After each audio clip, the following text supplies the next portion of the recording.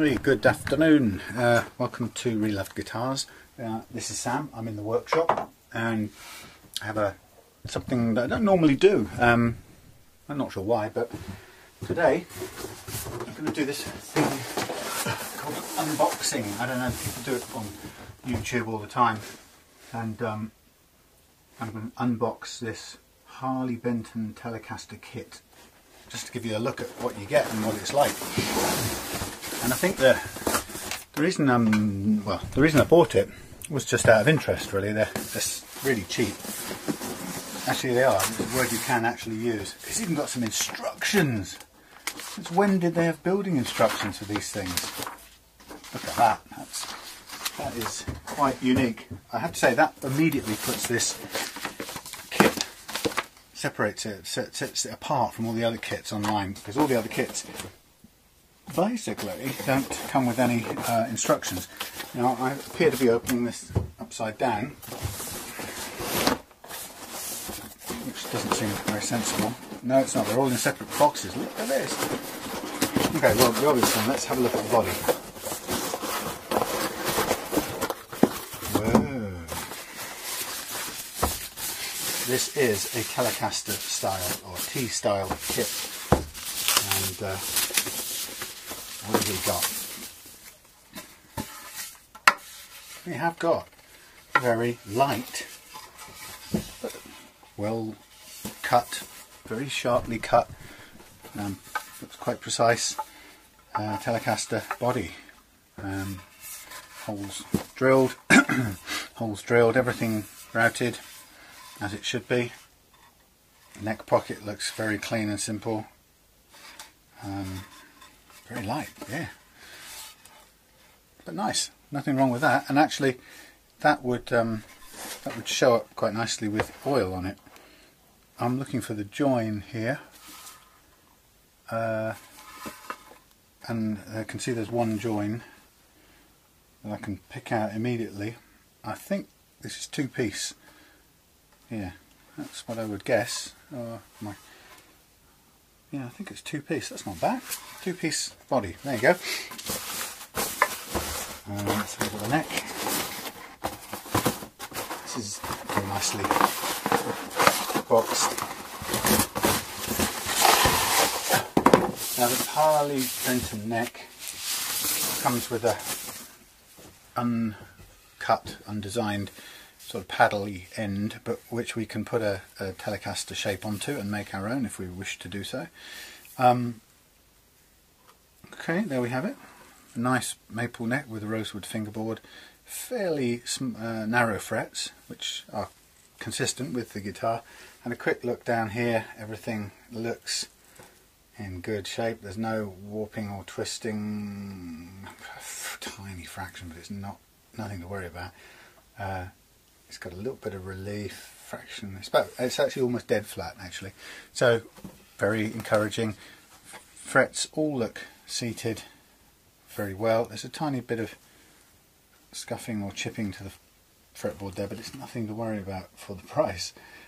Feeling it, things that you'd kind of expect, like sharp frets. These are even smoother finished than the Harley Benton Gold Top that I bought a couple of years ago and have since set up and sold. But you know, it's better finished neck than that was. This is playable straight away. But having said that, I don't know immediately about the levelness of the frets. We can do a quick, really simple check. Morris has come in to have a look. Oh yeah, Morris. You can do a very, very simple check. I mean, this is nearly in the horizontal position, nearly flat. So, wow, that's unusual. Blimey.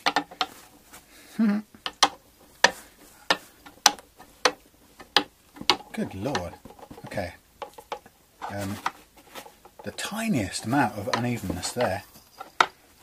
Whoa. This is remarkable. Fraction there. Almost a bit more there. A little bit there. But this is on the.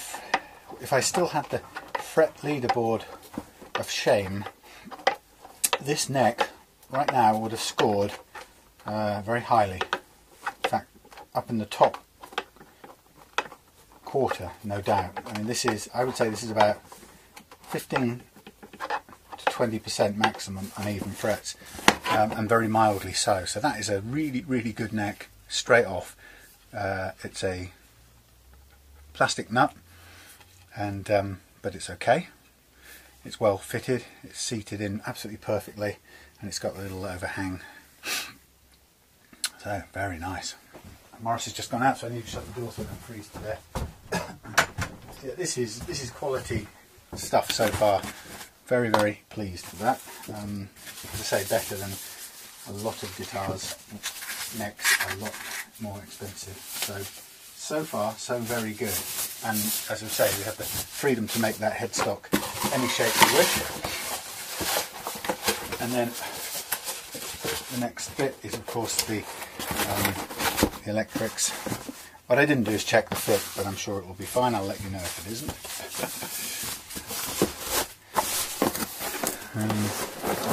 Quick look into all of the gubbins floating about. Okay, a few bits slightly loose. We have sealed tuners of the bog standard, but fairly decent quality. Nothing worrying about those.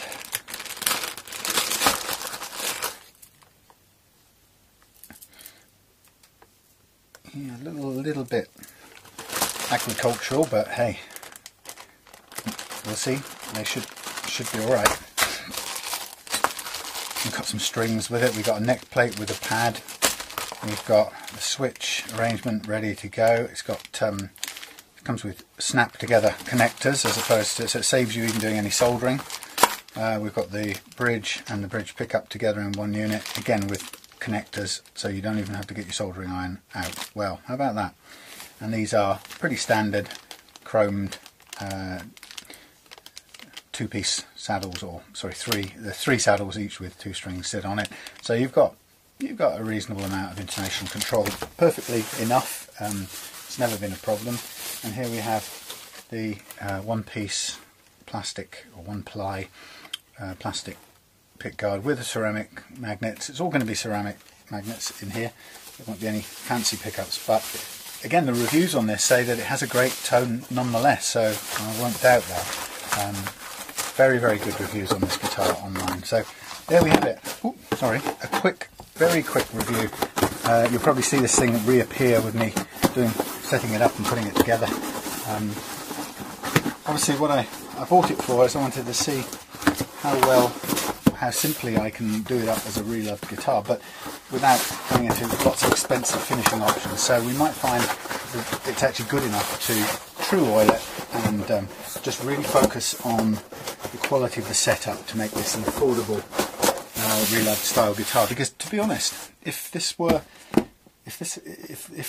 what I read is correct in the feedback on these guitars, is correct, if it bears out in this case, and I can put this together really easily, and then put the sort of effort, my time and effort into the setup part of it, and maybe do a bit of true oil, which isn't a difficult process. If you just take your time over a few nights, then we could have a kind of template re-loved guitar that's a really good quality Telecaster, because the focus is on the setup. And people do say that in their experience the pickups aren't bad at all for the price. So a starter Telecaster in a true oil finish for very, very little money.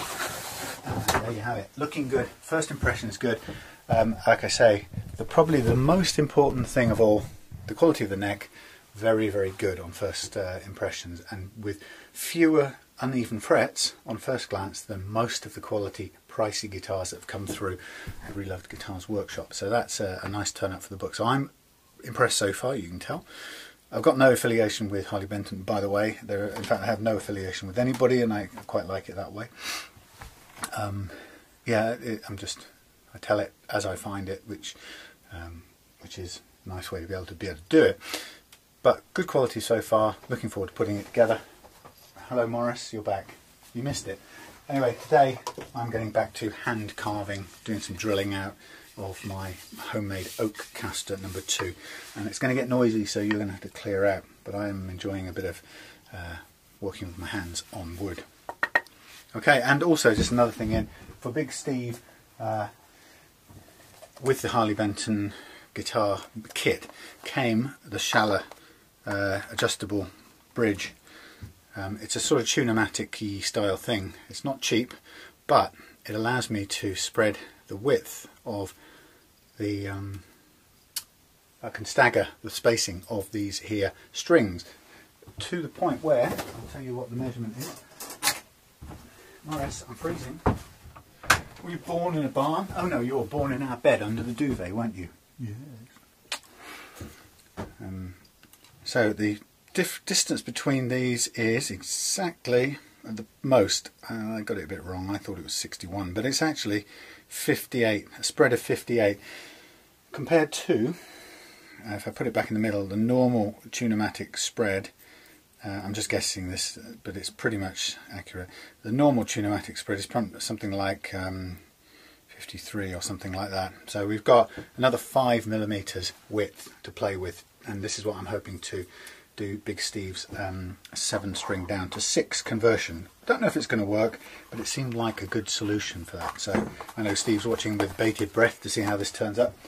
Won't start that until the PV 7-string that I bought fairly cheaply on eBay comes through, and we'll begin that process later on. Anyway, that's it for the unboxing of the Harley Benton Telecaster. So far, so good. Looks really good quality. And 3 things actually. 4 things. No, there's lots of pluses here. First one is 2-piece body. Nice and light, perhaps a bit lighter than I'd like it, but 2-piece body, very nicely cut, nice grain, right? So lots of natural looking potential.